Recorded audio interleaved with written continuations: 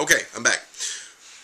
And by the way, if wherever you watch this, if you're watching this anywhere but Facebook and you realize some of the episodes are missing, like MySpace was weird about copyright infringement when I had names that were too similar to other shows, and so they wouldn't let me post them, or like YouTube, sometimes they go over a little.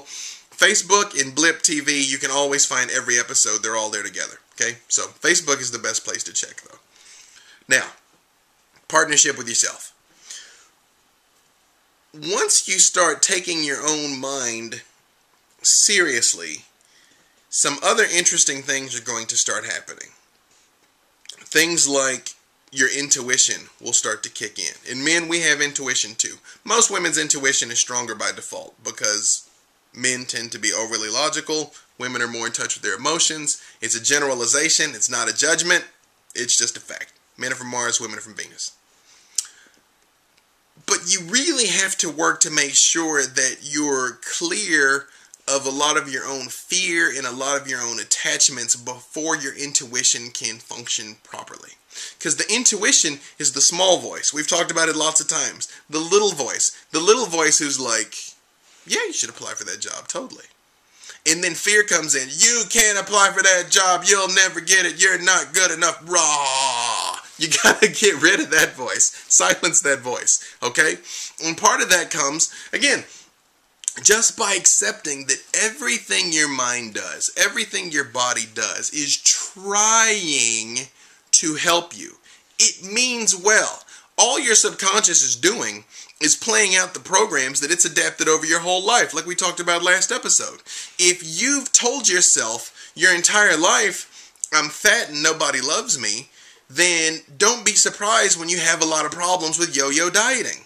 Because your mind's like, I'm fat, nobody loves me. I don't really know what this whole Weight Watchers thing is about, because I'm fat. So you have to work to change these ideas, change these beliefs. How do you do this? Actually, I just want to say one other thing first, because I'm talking about intuition. Then I'm going to talk about how to change these beliefs, and that'll round us out. Robert Moss wrote a fantastic book called The Three Only Things. It's dreams, intuition, and coincidence, and how to start paying attention to these things as signs from the universe.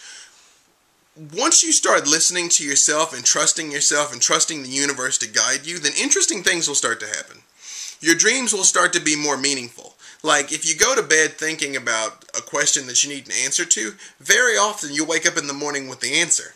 I'm not saying go to bed worrying, because this is the time that you program your subconscious mind. Remember that. But if you're like, I really need an extra $500. How can I come up with $500? And just start thinking about ways to come up with $500 and go to sleep. And when you wake up, don't be surprised if you have a brilliant idea. Same thing. Your intuition will kick in. Call it your reticular activator. Call it whatever you want. That when you're walking by, you'll see a sign in the window of Starbucks that says, painter needed, $500 flat. And you're all like, I can paint? Cool. Because now you've started looking for it and your mind will start to move into alignment. And the third thing is coincidence. I don't talk too much about the mystical stuff on this show, but I've had some wild experiences in my life. And I can do some pretty wild things myself. But very, very, very rarely does any of it ever move beyond the realm of potential coincidence, even with the law of attraction. A lot of people will knock the law of attraction if you're like, I need $500, and then somebody just walks up and hands you $500. A naysayer will say, well, how do you know that wasn't going to happen anyway? You don't. But it does not matter whether or not it was going to happen anyway, as long as what you want happened. Does that make sense? All you care about is the end result. Did what you want happen? And I can tell you, in my experiences with meditation, they really took off, and I really started seeing and experiencing and accomplishing some really tremendous things. Once I completely gave up, is this just my imagination? Or am I really traveling to some other place and experiencing some higher world and really, connecting with my creator? Or is it just all in my mind? And I can tell you to this day, I don't know. I just gave up caring.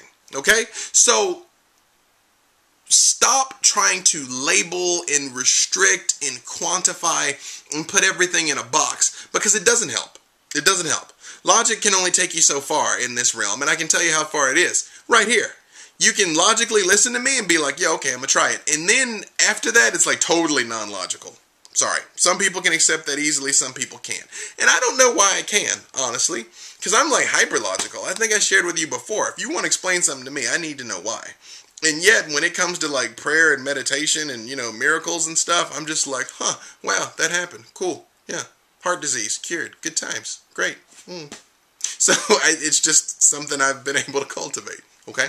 Now, when you talk about changing this programming in your subconscious mind, and we talked about it during the episode about self-image,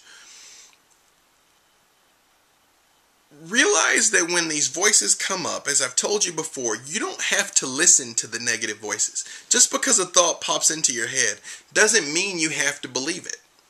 And if you really want to take this up to the next level, just sit still for a minute, just kind of relax, you know, inhale, exhale a few times, and just watch your breathing. If you want a super easy way to meditate, that's it. Just sit and follow your breathing. Just pay attention to your inhale and exhale, and congratulations, you're meditating. And as these thoughts and ideas come into your mind, especially if they're negative thoughts and ideas, interact with them. Honestly. You don't have to tell anybody. If you're afraid, oh, people might think I'm crazy. Well, don't tell anybody you're doing it. It'll be our secret. Okay? And if you think I'm crazy, I don't care, because I know it works. And I've taught it to lots of people, and it works for them too. Okay? Talk to these voices. Talk to the fear. Just let it know, this isn't helping. This isn't helping. I realize that you're trying to protect me from getting hurt by telling me that he's going to leave. But it's not helping. Okay? Thank you for sharing. That's a common thing a lot of people teach. Just tell it, thank you for sharing. But the difference is, I don't feel like you should ignore it. Dialogue with it. Ask, how can we work together? How can you help me? I understand you're trying to help me. I understand you want me to be happy and safe and secure. How can we work together to make that happen? And just kind of relax and wait. Remember, you don't have to put a lot of limits and thoughts into this, or I feel silly. Just put all that to the side. Just try it on. Just act as if. Act as if you have absolute control over the supercomputer that's between your ears. That you have absolute control over the program it's running and the course that it is taking. Okay? Because I got a secret for you. You do have absolute control over the supercomputer between your ears. Just right now, you're not using it right. You haven't been using it right this entire time. If you want to know how you've been using it, then look around. Your results. That's what it is. The money you make, the place you live, the relationships you have, the body you have, all of that is a result of what you have thought. And if you want it to be different, you have to start thinking differently and partner with your own inner resources. Okay? Start paying attention to your dreams. Start paying attention to your intuition. If something feels wrong, it's probably wrong.